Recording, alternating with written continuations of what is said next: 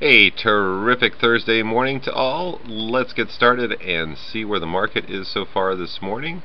A little bit late report, kind of waiting to see where the markets were actually going to trend to. This morning's opening at 197, a little bit underneath where we actually closed yesterday. We had a beautiful rally up.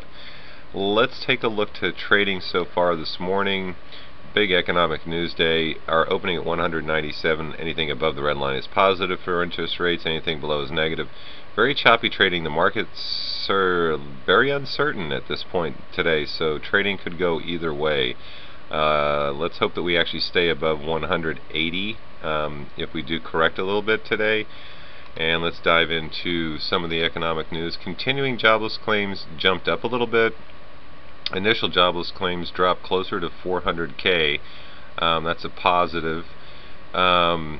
Producer price index actually rose by 1/10. Month over month, year over year is up 2/10. Retail sales, stripping out autos, was flat versus expectations being up 1/10. And business inventories, which was a positive, was up 3/10. So very mixed news at this point. The initial jobless claims have been a little bit higher, so that's one thing. You also have the debt ceiling issue that's going on right now, and the possibility of us being downgraded if our friends in Washington don't get their act together here fairly quickly.